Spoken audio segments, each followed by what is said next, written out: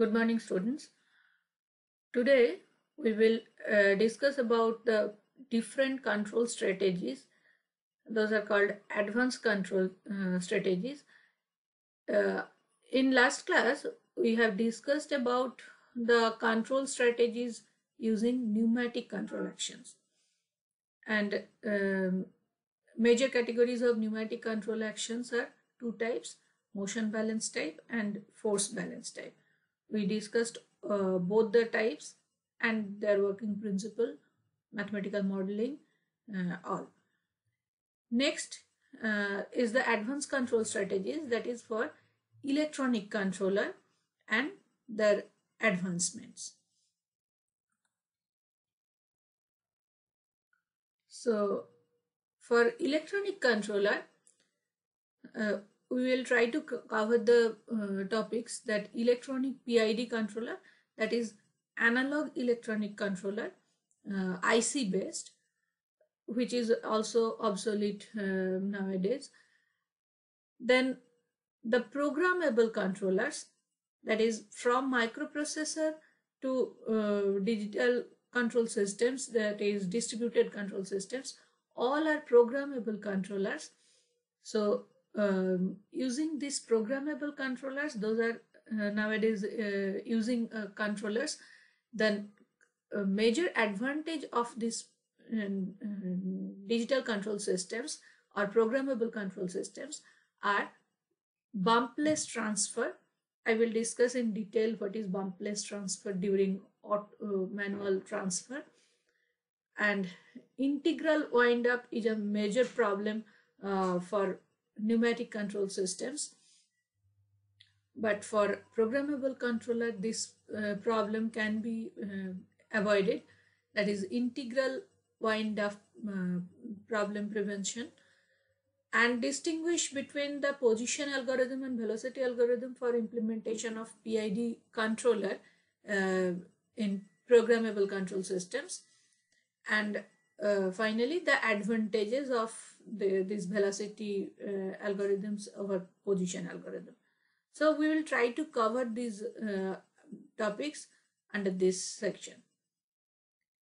This is electronic PID controller, IC based, op-amp based. Simply, you all know that this is the amplifier system that will behave as a P action, a proportional part.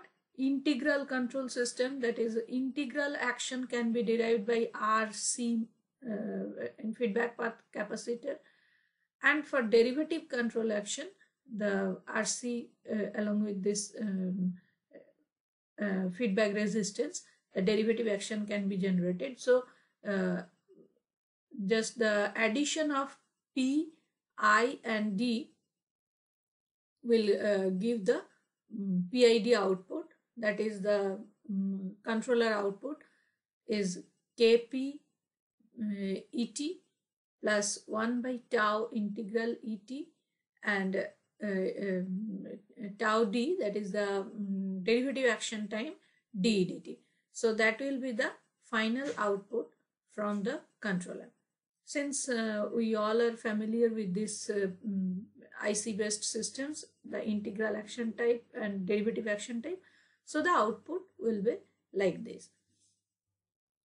In next level, the digital controller, that is the programmable controller, how that can be programmed, that is the basic aspect for a digital control system.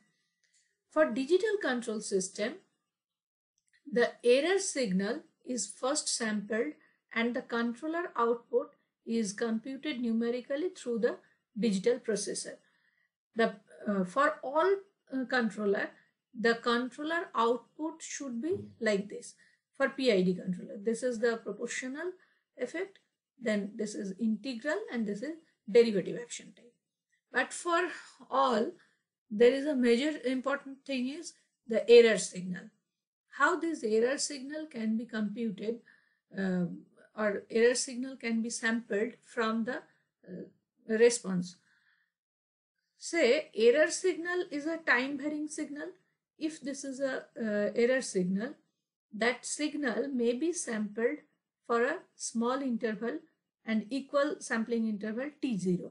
So after t0, this is the first interval, then second interval, then third interval, and this is say e1t, e2t, e3t, like that. So the error signal is the sum of this ET small intervals, rather ET1, ET2, like that, sum of all these signals from T0 to up to T, that is total time.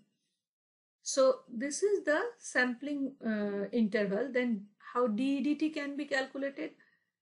The first is ET, then integral dt and DEDT. DEDT can be calculated as the difference between the sampling instant and the previous sampling time, that is EK minus EK minus 1. And integral is the sum of the all EIs. So I equals 0 to K minus 1, T0 is the sampling interval. And how many intervals are there? EI, where I is 0 to K minus 1. So T is K into T0. That is, number of intervals are K. So putting these integral values and derivative action values, the expression looks like this. This is called this algorithm is known as position algorithm. For each position, for this say EK, that is for kth instant, EK minus 1, the previous instant, and sum of these means all intervals, the error signals should be measured. So this is the problem of position algorithm, that we should know all the intervals error values, because that is a variable parameter, not that the error for all the intervals are same. Velocity algorithm is just the for this error signal, say this is the response for, this is for kth instant. If we consider for just for the previous instant, say K minus 1, U K minus 1 is just putting K minus 1 in place of K, we will get the previous instant output values, that is, just put K minus 1 in place of K. So where that was K minus 1, that will be K minus 2, and this will be K minus 1. Now by differentiating this and this, that is UK and UK minus 1 is the differential change between the two instants. So UK minus UK minus 1 is the differential differential response. So just put the values and simplify, then we will get Q0 is the constant, EK, see the functions are EK, EK minus 1 and EK minus 2. So there is no time signals for position algorithm. We should know all the instant values of all error signal values for the whole response characteristics. But for derivative control action, for velocity algorithm, the differential change, that is for the instance EK, only K minus 1 and K minus 2. Rather, for K minus 1, the previous instant error value and the next interval error value we should know. We need not to gather information for all the instant values of error signals. That is the velocity algorithm. If we compare this position and velocity algorithm, the major advantage of velocity algorithm, it is of recursive type.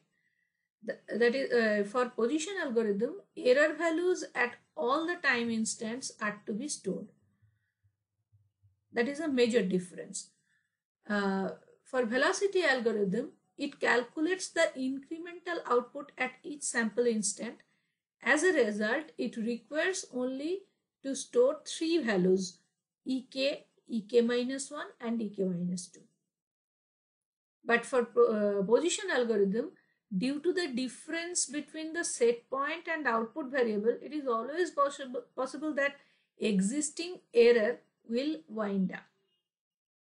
Existing error will wind up and the values of sum ek be large when the switching from manual to auto mode takes place. That is the problem of integral wind up. I'm repeating that for position algorithm, due to difference between the set value and output variable, that is the error, it is always possible that existing error will be wind up. The error wind up will occur due to integral effect, that is the summing effect.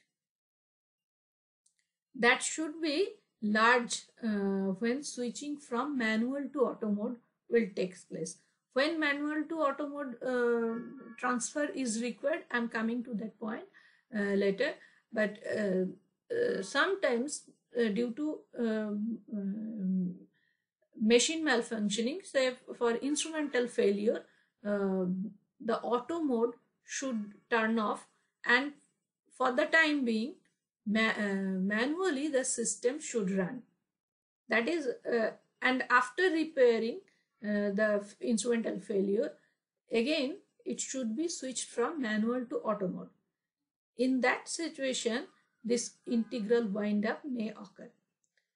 But for velocity algorithm, this will be prevented because this will consider only three instant values, not the sum of time signals. That means for all the values. When we will consider the summing values, then only the error wind up possibilities will arise, since it provides only incremental change in input.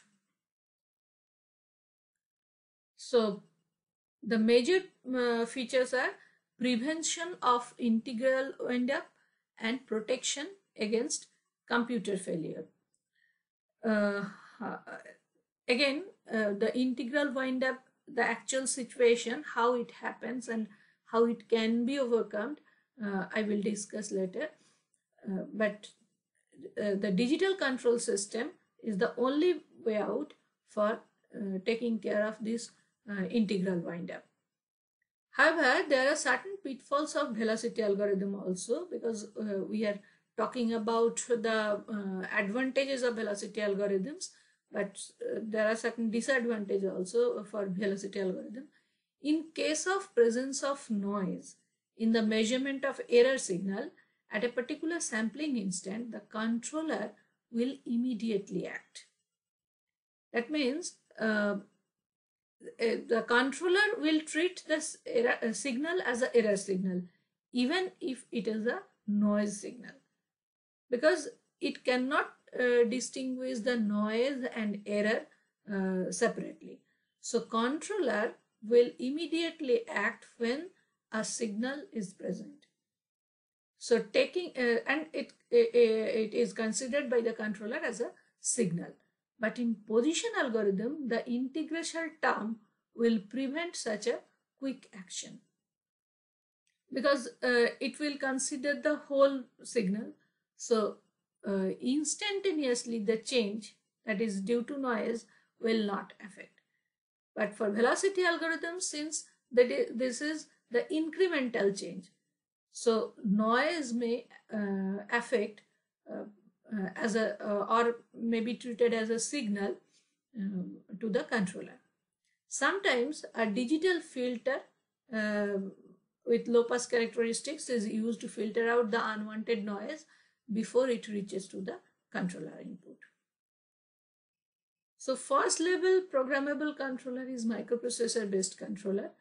Microprocessor based controller, the advantages are obviously this is more economic. other than these control systems, it can do several algebraic operations, integral, desaturation, signal processing. Signal processing is much more accurate than analog systems, can perform logical switching operation. Nonlinear system control can also be performed in much better way, and integral tracking and bumpless transfer from manual to auto mode can be easily handled. So this is the first level of programmable controller, that is microprocessor based controller. And since this is programmable, so we will get the features of programming other than control systems. So it can operate the algebraic functions, other functions also, that is the control of different elements, that can be done by microprocessor based systems. Signal processing is much more accurate than analog systems, and logical switching operations can be performed. Nonlinear system control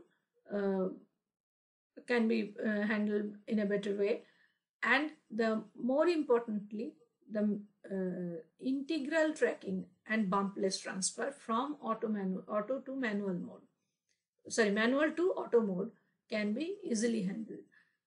That is the major problem of manual to auto transfer, that during transfer a huge bump may occur, and that occurs due to this integral wind up, that is the error winding up.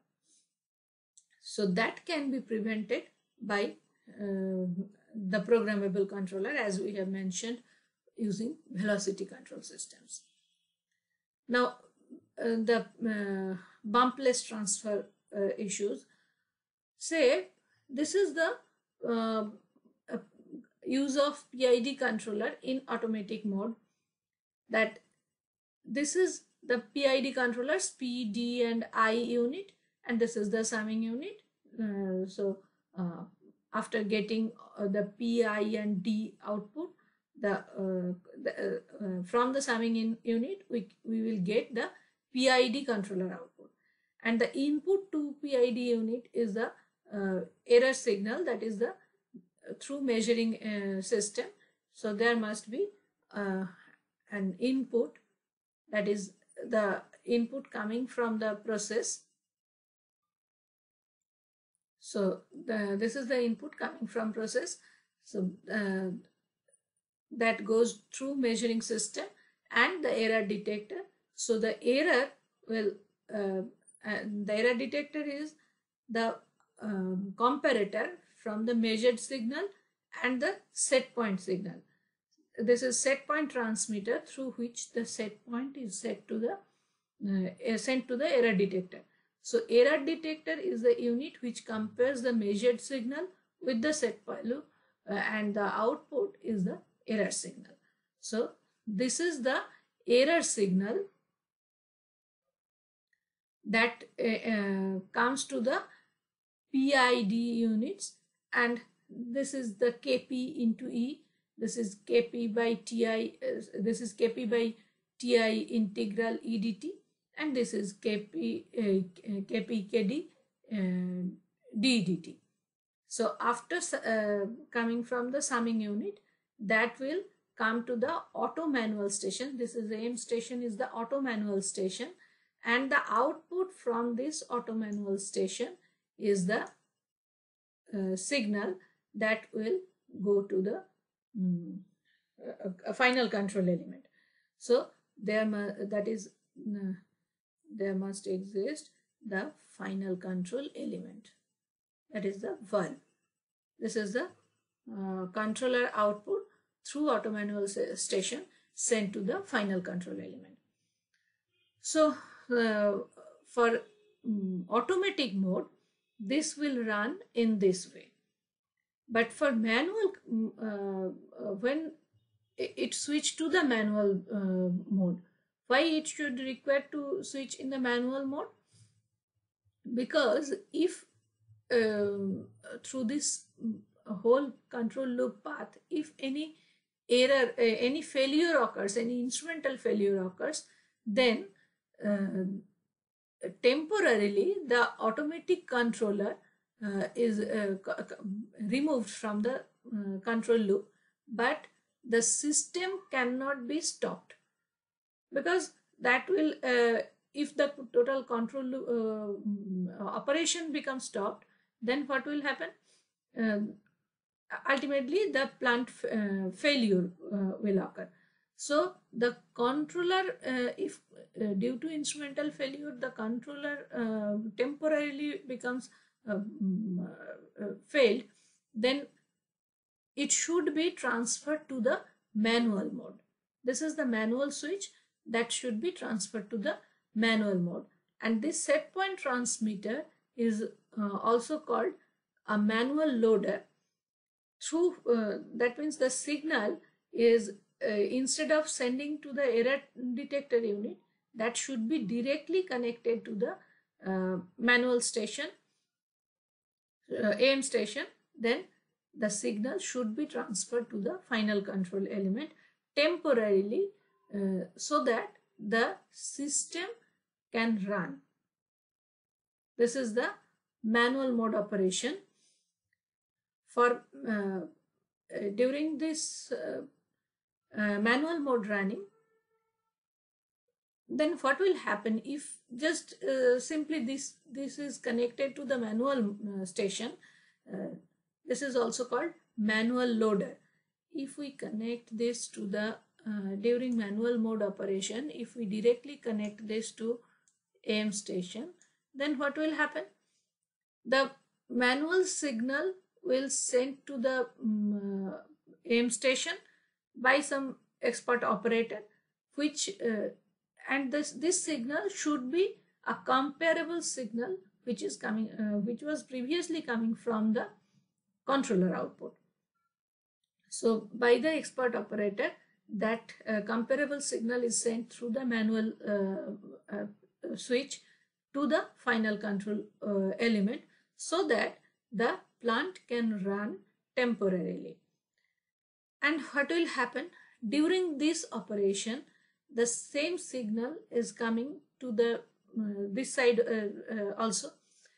So since this is simply the amplifier, proportional is just an amplifier, then this will just amplify the signal. Derivative is the dEdt. So since this is constant, this output is a constant output. This is 0 since error is constant. But for integral, due to this integral effect, what will happen? That will integrate over the time.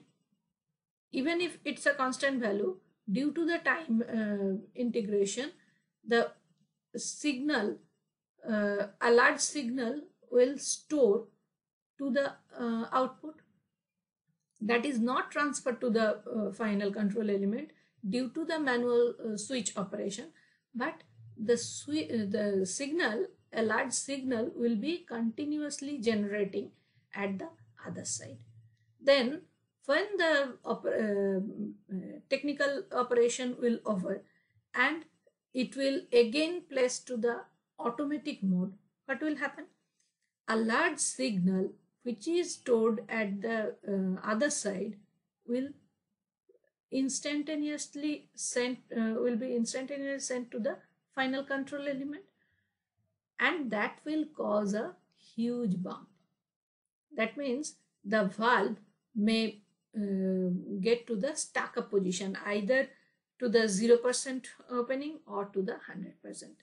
Any side that is fully closed or fully open, the valve will face a huge energy and it will move to the maximum positions or minimum positions. That means and it may cause the stuck up condition of valve due to huge energy transfer. That is called the bump, or that causes the integral due to the integral wind up. Only culprit is the integral signals, because this is the constant signal, this is zero signal, but this is the integration output. So due to this integral wind up, a huge energy will produced at the other side. So that is the problem of manual to auto transfer. Am I clear? That for automatic mode, this is running fine. Since the error detector is comparing the set point signal to the measured signal, and the error signal fed to the PID individual operations, then the summing unit will produce the PID control action, and that will send to the final control element. When it should transfer to the manual mode, just the through manual loader, this signal can be directly connected to the final control element through auto manual station or auto manual switch, that will transfer a comparable energy which was initially produced by the automatic controller, and that will be transferred manually through the manual switch to the final control element temporarily, so that the operation can run, so that it plant cannot be stopped. But the problem is, during this manual mode operations, since the signal is connected here also, this is the constant error, because the constant energy is sent, but this constant error will produce the constant output. This will produce DEDT is 0, but for this integral effect, the problem is this is constant, but since this is time integral, this will cause a huge energy generation, a large energy generation, and that will be stored at the other side of auto manual station. And when the technical repairing work will over and it will be switched to the manual to auto mode again, then what will happen? This signal will cut off, and the other side signal, that is the automatic controller output, will send to the final control element. But due to this manual operation period, large energy is generated and stored, that will suddenly be transferred to the final control element, and that may cause due to change of large energy change, the final control element will face a bump, and that may cause the stuck up condition at 0% opening or 100% opening. That is either in fully closed position or in fully open position. So that is definitely a problem, and that is due to integral effect, that is called integral wind up. So this problem can be avoided for programmable control systems only. How that can be done? That is called integral tracking, because the problem is integral wind up. So the problem can be handled by tracking the integral effect, and that is called the bumpless transfer procedure. How that can be done? The measuring system can be shorted. Instead of sending the set point signal here, this should be directly connected to the auto manual station, and during manual operation, this signal will be transferred to the final control element instead of transferring the automatic controller output side. And at that time, since this is shorted, then the output of these two is 0, and the integral effect should be connected as an integral tracker.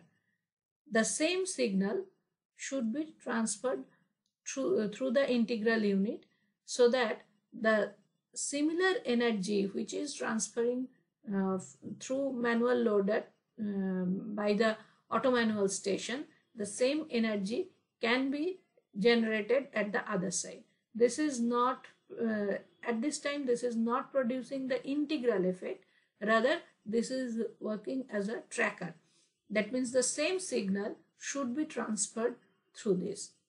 And this can be done only by programming facility, not by using hardware.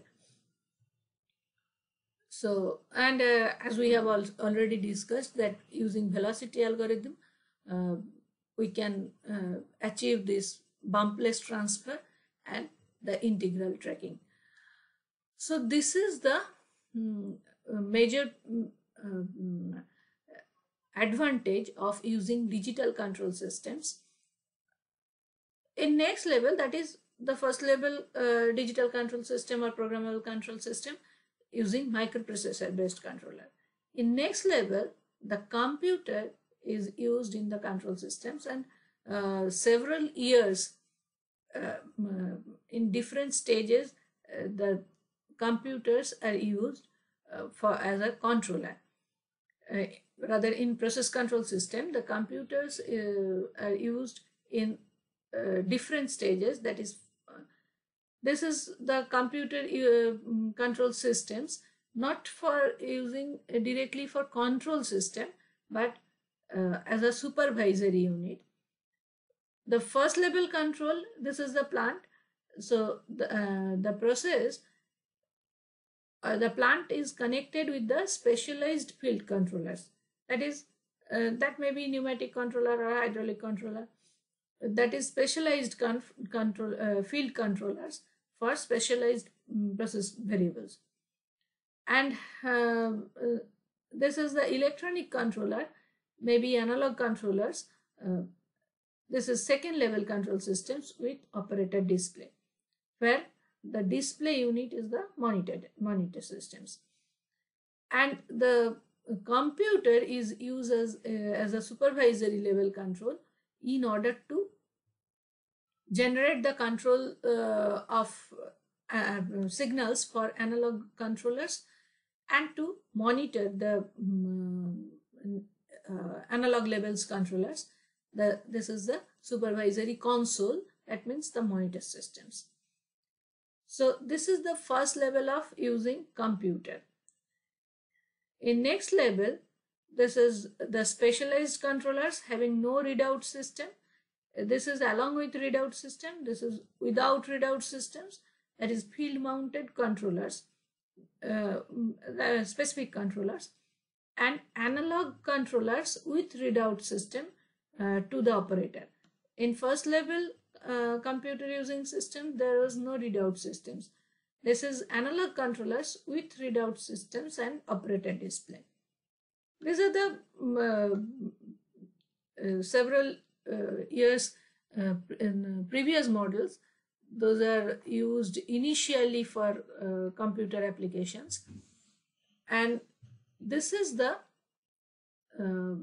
higher level controller computer using digital computer using systems, where this is the first computer based control systems where the computer used as a controller. Say this is the digital computer and this is centralized control system. This is called direct digital control. Please note that this is DDC type, direct digital control. Direct digital control means the digital computer is connected directly to the process variables to perform the control actions, as well as the other control actions and the supervisory level controls can be performed using this computer. And this is also centralized control systems, because the single computer can control the plant, whole plant. How? Say this is a particular process variable. This symbol stands for flow control. So this flow is measured by the measuring unit. This is differential pressure transmitter, and then the signal is sent through the IP multiplexer unit, that is multi-channeled multiplexer unit. So through the particular channel, the signal is sent to the computer. So the multiplexer output is a current signal, then voltage I to V converter that sent to the through the analog to digital converter, and the digitized signal of the process variable is sent to the computer. Then computer will take the control action, and the controller output will send through the demultiplexer. This is output demultiplexer unit, because like this process variable, through the several channels, different process variables should come through the multiplexer unit, and all are coming to the computer. So that will compare with the set value, and the output, the controller output will again send to the particular process control loop through the demultiplexer unit. So this is output demultiplexer unit. The corresponding output will send to that particular control loop, that is the final control element for this flow control loop. Similarly, the other signals will send to the different control loops. Along with these control actions, this digital computer will take the control of input multiplexer unit. The control signals should be generated by this digital computer. The output controller that should be connected here. The output demultiplexer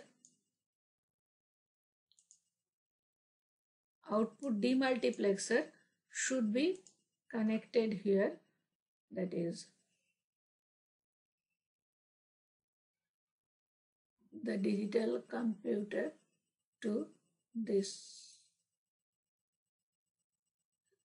The computer will control the output demultiplexer unit by generating the control signal, and these are the monitors, the console control, and several process variables can be monitored in several consoles.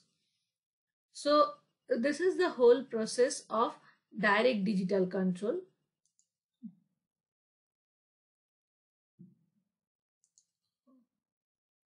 This is the whole process of direct digital control, but the problem is, for this direct digital control, the centralized control system is used here. So the as this is the centralized computer, if the computer fails, then what will happen? The total plant will shut down. That is the major disadvantage. And because whole control actions is controlled by a single computer. So this is the first level of operation of computer or application of computer for as a controller. So this centralized control system should be used along with the backup systems of individual control loops, or for say number of control loops, the backup systems should be there. Otherwise, when the central computer will fail, the total plant will shut down. That is called all or nothing problem. And another problem is major cost of cabling. Since single computer is connected as a present as a centralized control system, so all the process control loops should be connected to the computer, and the output signal from the controller output, computer output, should be again connected. So there is a huge cable networking cost, and and complexity will also a major problem. So in order to avoid these problems, in next level the distributed control systems, where in today's control systems, mostly the controllers are distributed control systems. So, since the distributed control systems in detail, we have in another paper of advanced process control. So we will just give you the brief introduction of these distributed control systems, and another is programmable logic controller.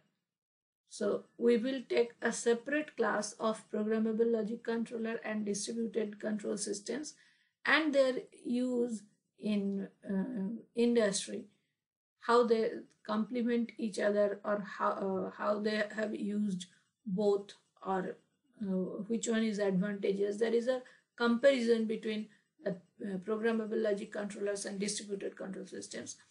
So we will discuss in a separate class about DCS and PLC. So that is up to this is the advanced control strategies, and nowadays all controllers are programmable controller and digital controller, and mostly either DCS or PLC. So in next class we'll discuss about the process modeling.